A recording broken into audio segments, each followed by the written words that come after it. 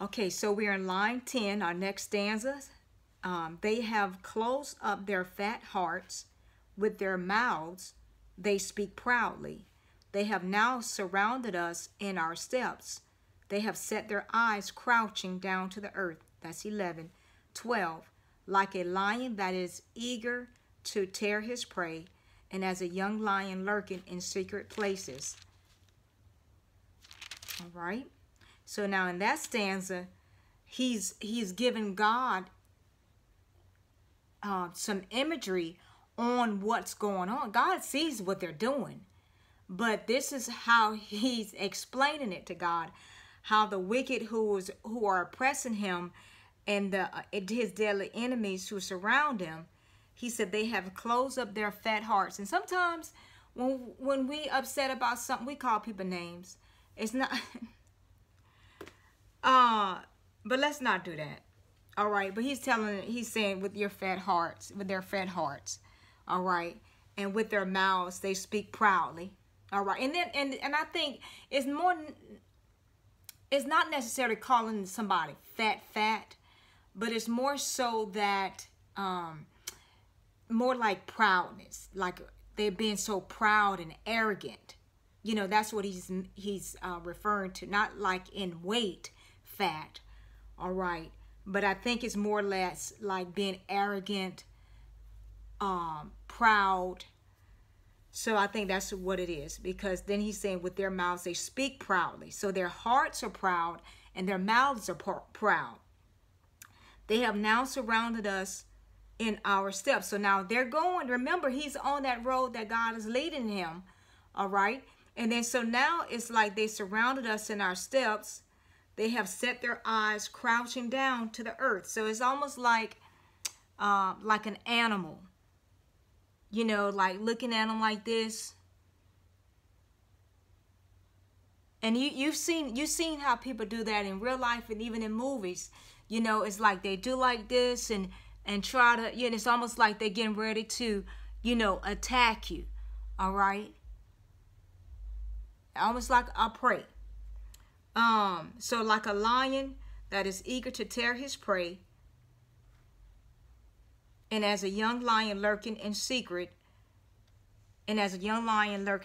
places. And that's how the wicked do. They don't come at you head on. They come at you crouching and sneaking and stuff like that, because they're just cowards. They're cowards. I mean, even scripture tells us that Satan goes around like a roaring lion, seeking whom he may devour. Like a roaring lion. He's not a lion. He's like a lion. All right. So he just, you know, I heard one preacher say Satan is like a mouse with a megaphone, and that's all. Then that's all your enemies are, in comparison to God. They're just a mouse with a megaphone. 13. Arise, O Lord, confront him, cast him down. Deliver my life from the wicked with your sword. 14. With your hand from men, O Lord, from men of the world who have their portion in this life, and whose belly you fill with your hidden treasure. They are satisfied with children, and leave the rest of their substance for their babes. So, arise, O Lord, confront him, cast him down. Deliver my life from the wicked with your sword. All right, and then so with your sword, what sword he's talking about? It could be the word of God. All right, cuts as a what?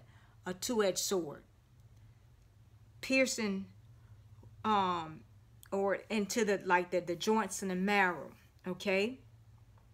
So then it says, with your hand from men, O Lord, from men of the world who have their portion in this life, and whose belly you fill with hidden treasure.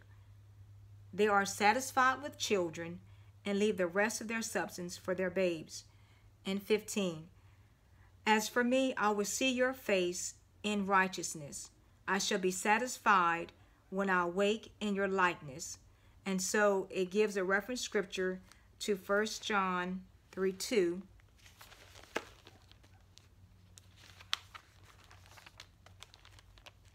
That says, Beloved, now we are children of God, and it was not yet been in Beloved, now we are children of God, and it has not yet been revealed what we shall be.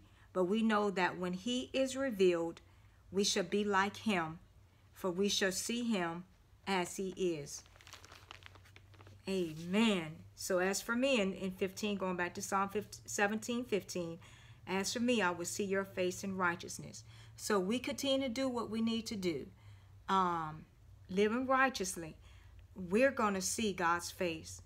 And he's saying, I shall be satisfied when I wake in your likeness. And he gives some more reference scriptures, Psalm 4, 6, and 7, which we covered already in our series, but I'll read it again. 4, 6, and 7. There are many who say, who will show us any good? Lord, lift up the light of your countenance upon us.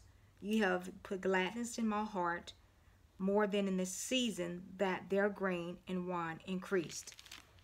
And also 16 and 11 that we read in our last section that we did, 16:11.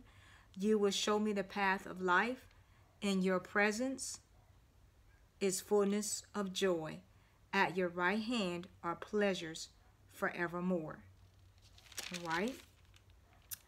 And our last one is Isaiah 26:19.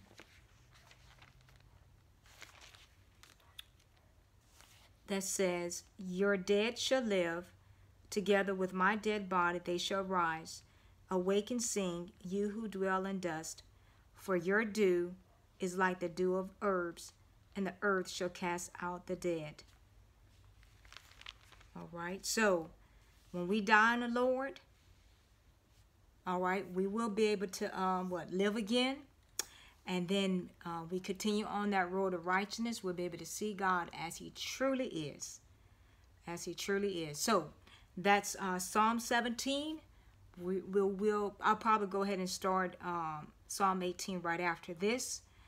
And so, but anyway, keep the faith, keep the focus. I love you, and God bless you.